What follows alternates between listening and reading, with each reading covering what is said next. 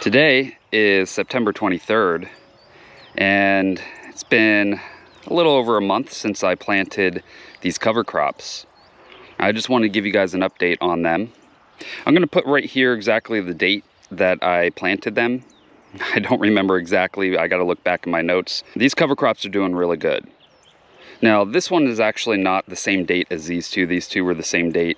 This one was a little later. If you guys been following, you know, because you saw those videos. But this one is about ready to chop and drop. So this is the sun hemp and buckwheat combo. Now the sun hemp has completely overtaken the buckwheat, but the buckwheat now, it's time to chop and drop because I'm starting to get, you can see the flowers, and then these little things, those are the starts of the seeds, and I do not want the seeds to start producing viable seed, or the buckwheat will become a weed for me, and I'll have to be picking it out. But this is probably doing the best, but granted, both of these, the sun hemp and the buckwheat, grow very quickly. They are an extremely fast cover crop, and I think buckwheat is 30, 40, 50 days, somewhere around there, before you need to chop and drop. And that's right what we're looking at. Sun hemp is a little bit longer. I am starting to get some flower buds starting, but I need to chop this because the buckwheat is ready. And so probably a good idea would be to sow the sun hemp first and then the buckwheat, but the sun hemp gets taller and might block out the buckwheat as well. So it might not be a good combo cover crop, especially densely planted like this, just for me. So today I'm actually going to be chopping and dropping, and I will bring you guys back in a later video because I'm going to cover it for a couple weeks, let that decompose, and then I can come in and start planting crops. So I'm going to show you guys that process, but let's move on to here. So this here is the southern pea, black-eyed pea. There's many names for it. This is doing really well.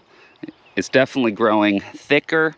And right here you can see there's some starts of buds. So pretty soon we're gonna have, which I might let this go and produce seed for us, so that way I can either save the seed for next year or actually we can eat it. So southern pea is really great for consuming. I mean, I love eating black-eyed peas, and they're really easy to grow, but they do take a little longer. I think they're right around 90 days. So that's a little bit longer, but that should push me into closer to the winter. And then here, this is more of like a winter kind of thing, or at least late fall. But this is the daikon radish that I planted, and it's all growing really well. Probably, like I said, a little too densely planted, but at least it came up, and it should do what I want it to do. So if you're not familiar with cover crops, basically, I just started this bed. If you guys have been watching, you know that this is the first thing I've put in, and I have a reason for that. I didn't plant anything like a crop in these beds, with the exception of the black-eyed pea. It's kind of a cross between a cover crop. You could use it as cover crop, and you can also use it as a crop to actually eat. With this, I will be actually eating it, but the rest of these, not really. Okay, maybe even the daikon radish, I can pull up a couple before I kill them off. I just made these beds, and I wanted to get something in that's gonna get roots down in. Let me kill this caterpillar here. Look, that's gonna be bad for my crops. Okay, got a lot of butterflies here, and they're spreading those caterpillars. Those will be gone pretty soon, but I wanted to get something in to get the roots into the ground, kind of start incorporating the mulch and the compost that I put on top in with the soil, and build those microbes, which that's what cover crops do. Really any plant can do that, but cover crops just do that exceptionally well. This is going to help kind of kickstart these beds really well for my next crop that I'm going to put in. And you can do this periodically. If you've got beds that have been around for a long time, you can put in cover crops to kind of rejuvenate the soil. Cover crops generally tend to add more nutrients rather than take. For instance, this sun hemp is in the legume family, and it actually pulls nitrogen out of the air instead of the ground. And so all this is nitrogen now, and once I chop and I drop this, that's going to be adding more nitrogen into the soil, than it was taking out. And so you're actually fertilizing by adding cover crops rather than just having to add a whole lot of nitrogen fertilizer for your next crop. This is a good way to rejuvenate that soil or get the soil, kick-started in my case. And once they decompose, they also are feeding the soil biome, which is all the microbes in the soil that the plants actually have a symbiotic relationship with. So that's the idea here. And boy, they have grown fast. They have grown tall, and on this at least, because they are faster growing. This is a very fast growing, very quick to turn around summer type cover crop. Again, summer type cover crop, but these take a little longer. Probably should have started this just a little bit earlier, because right now is when I should be close to harvesting. In fact, let me go show you guys some more black-eyed peas. So you've been watching my other videos, you guys know that I've got black-eyed peas here as well, and you can see I've already got the beans. These are the beans from the black-eyed peas, and this is about ready to die back. We're gonna have to wait for these to dry, which means the plant's probably gonna die back themselves.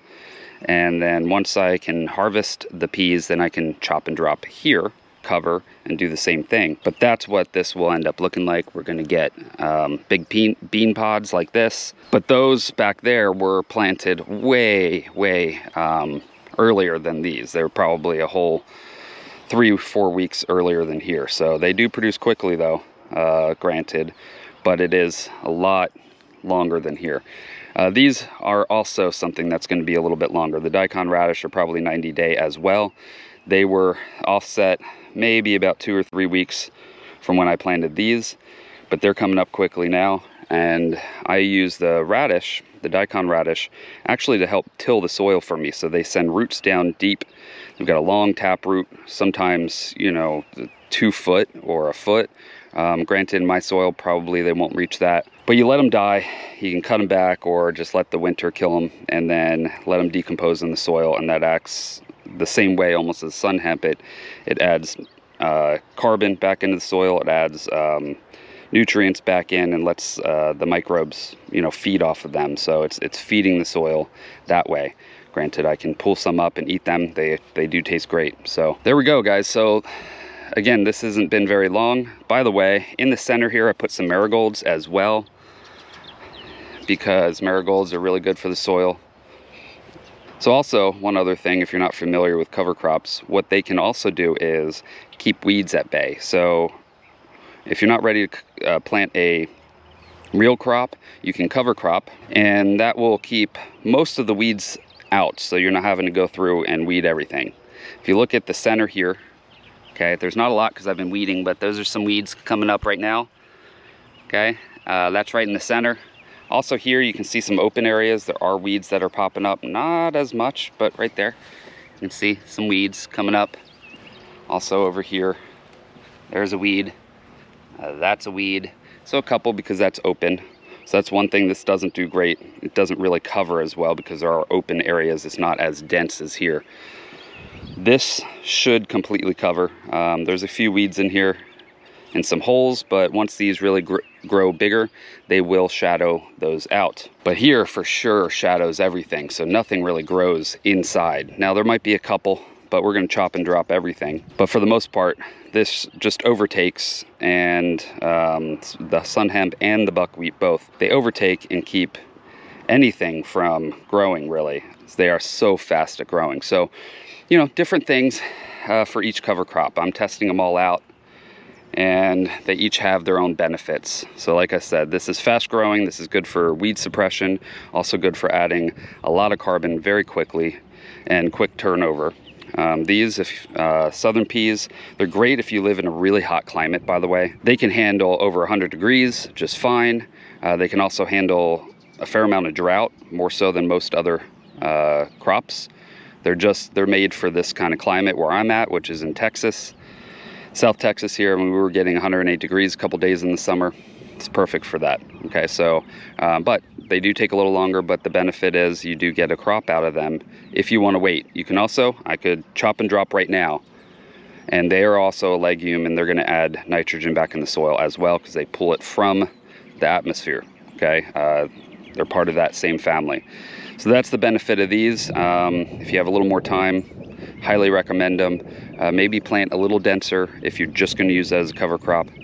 But I wanted to also get something out of it, so I left them in rows so they have a little more room to grow and grow me some beans. Okay, here these are great for if you've got compacted soil, because they send that taproot in, and I do have compacted soil, so granted those are growing great, but these are not as big and bushy as they should be because the compacted soil. But over time, it's brand new bed, but in the next year or two we'll see the legumes here growing much larger.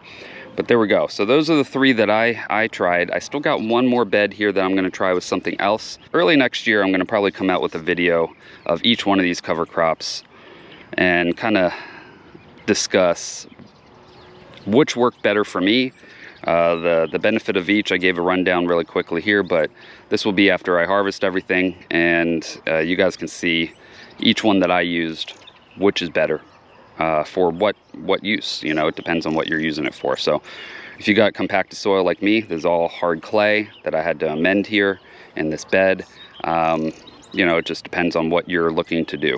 Okay, so you guys can kind of come along with me and figure this out as well. So watch for a video coming up in the near future. I would say about 2 weeks, maybe 3, because I'm going to today actually come through and cut this down, chop and drop.